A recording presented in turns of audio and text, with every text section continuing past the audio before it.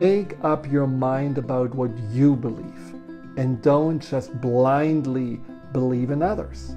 And then ask yourself, do you really know if these people see you correctly? Or are they perceiving you through their own filters? You know this perception is projection paradigm. You may have heard about it. And the idea is simply that we are not able to see correctly others simply because we are too much distorted in our own views through our own beliefs, our own stories, our own moods, our own thoughts. So whatever we see is really just a very limited version of reality. So if someone criticizes you for something, usually they criticize you because they are projecting onto you. You know, the person that may make a comment on your weight may have been struggling with their weight themselves, or may be really afraid of not being fit and trim, or whatever those fears are that then get projected onto you. Sometimes we don't know why and what people project on us, but we can always be sure that it says more about them, whatever they are saying that makes us feel ashamed, than it says about us.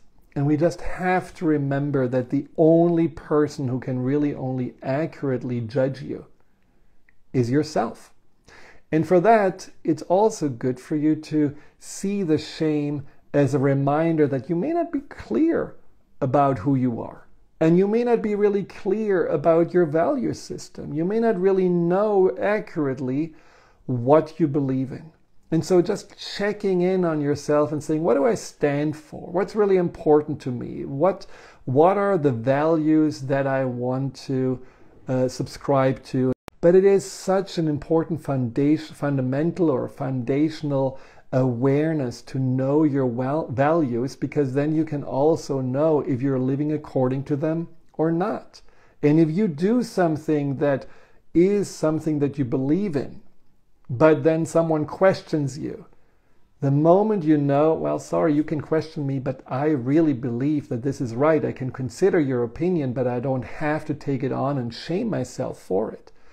In that moment, you also know that the shame was simply a reminder and maybe a catalyst for you to explore more about yourself and be more curious about yourself.